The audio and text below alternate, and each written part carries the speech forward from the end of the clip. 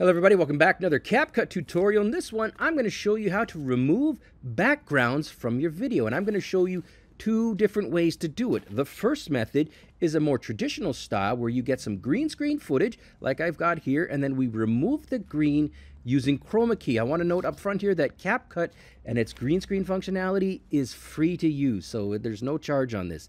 The second method involves AI, and this is simple background removal. I say simple, but it involves very complex AI to do this, but I'm going to show you how to do that, and we're going to take this lady here and we're going to put a fun background in behind her.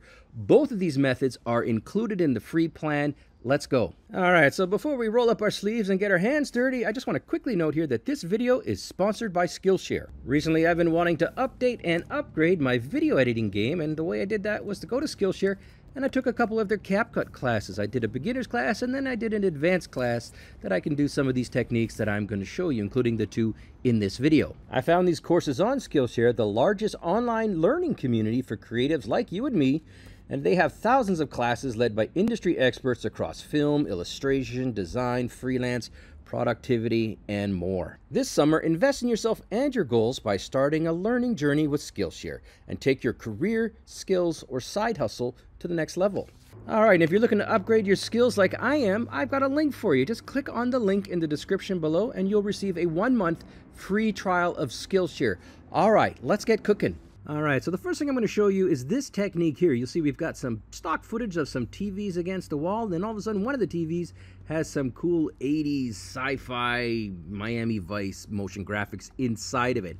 How to do that? Let's start from scratch and go. All right, so there's nothing on the timeline. Let's get cooking here. So the first step, go to Import up here at the top left. Then under Stock Materials, I'm going to show you how to use pre-built footage and content that they've already got included in it. If you have your own footage that you want to work with, go ahead and import it as you see fit. But I'm going to show you how to do it just using their built-in stock stuff. Okay, so under Stock Materials, I'm going to go ahead and type in TV. When I do that, I'm going to hit Enter, and watch this. You're going to see a whole bunch of different options. Now, instead of going type no limit, I'm going to go type video because I want a video background. So here we go. Look at this one here. I think this is the same one actually. There we go. There we go. I'm going to grab this one, and then I'm just going to go ahead and put that into the timeline right there at the bottom. Now, the next step is I'm going to click on it and I'm going to move it up one. So I want this to be on the second video track and there's one underneath it. Okay, hopefully you're following along with me. Piece of cake. Now I'm just going to go ahead and click on that X and I want to add in the footage I want in the background. So again, I'm going to go ahead and let's look under trending. What do we want to star in this video? So we've got the green screen TV. And then underneath it, let's go ahead and do the same thing. I'm going to go with, let's go with this one here. This looks pretty cool. Yeah, I like that. Let's go ahead and drag that and drop that underneath the green screen footage. Okay, there we go. So nothing has happened yet. That's okay. The next step is I'm going to go and click on the top footage here.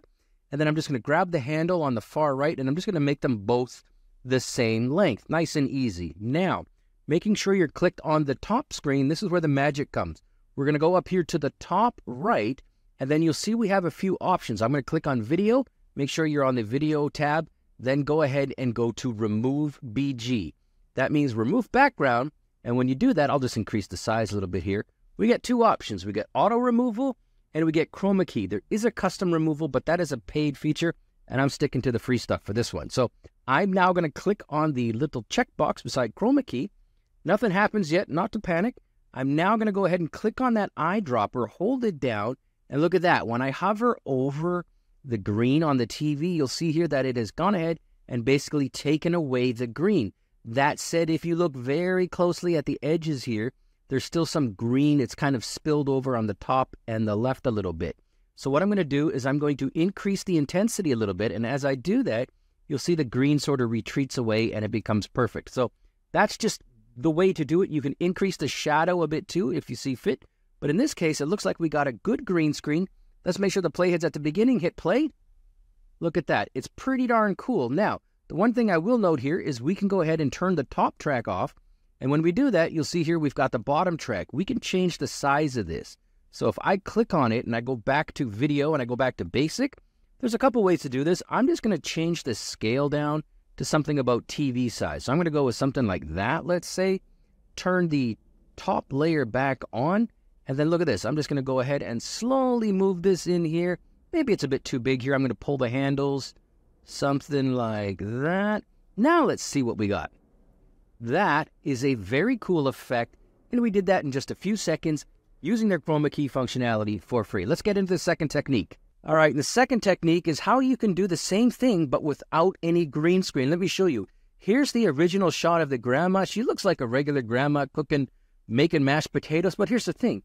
This grandma was actually made with OpenAI Sora. This is a completely AI-generated video. Straight up 100%. Check it out. Now, to kind of keep with that theme, we took away the background and then we put some Matrix scary AI in the background because that sort of fits with it. So how did I do that? Let me show you here. Start from scratch. All right, here we go. We got a blank timeline. This will be very, very quick. The first step, I'm going to go into my Finder. If you're on a PC, you may want to use your Explorer and just grab the video that you're looking to add in. This one here is called Sora Grandma. I'm just going to drag and import that in as you see here. Now, I'm going to take it and put it on my timeline just like that. The next step is I'm going to grab the footage here and I'm going to move it up a track. So it's on the second track. We're going to leave the track below it empty. So there you go. If you don't have any footage, just grab something out of the stock materials here. I don't know, you could just search for somebody, you know, cooking or cleaning or whatever it is you want it to be. Now, the next step is we got to put some footage underneath grandma here. So I'm going to go ahead and under stock material, I'm just going to type in Matrix. Then I'm going to hit enter. When I do that, you get a whole bunch of different options. Now, I'm going to go ahead and click on no limit and restrict it to videos because I don't want any photos. I want this to be video stuff. And the one that we were going with, well, let's see what we got here. There's a whole bunch of different options. Let's go with this one here. This is the one we used before. I like it, even though it's scary as hell. I'm going to grab that, and I'm going to slide that underneath our original footage of the grandma. Now, I'm just going to go ahead and pull the right handle here on the right side so that they're both the same length.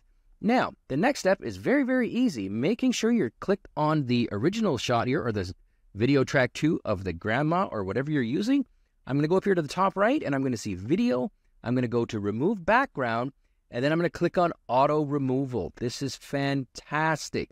It's going to go ahead and cook it up, and look at that. We've already done it, but I'm going to go ahead and move her now. So I'm going to maybe move her to the right side, something like that. And then also I'm going to grab one of these handles, and I'm going to scale her down a little bit because you'll see here that it even got rid of a little bit of her stomach here. It's just sort of like the top torso.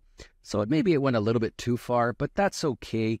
We'll do something like that. We'll put grandma right here, maybe something like that. Cooking up some mashed potatoes. Now let's see what we got. I'll just hit play. Yep, there we go. Looks pretty good. Kind of scary stuff. I will note here there are a few other things you can do. If you want to put a stroke around her, for example, you can click on that button here, and there we go. We've got that white stroke that you see in so many YouTube thumbnails. This one's a little bit less of a stroke. You can adjust it here, the size, the color. If you wanted a yellow stroke, for example, you can go ahead and select yellow, and there you go. And also there's a little bit of offset and some... This looks like a mystery movie where, you know, we've got this weird dotted version. But there you go, guys. This is all there is to it, to removing backgrounds in Capcut. Thanks for watching.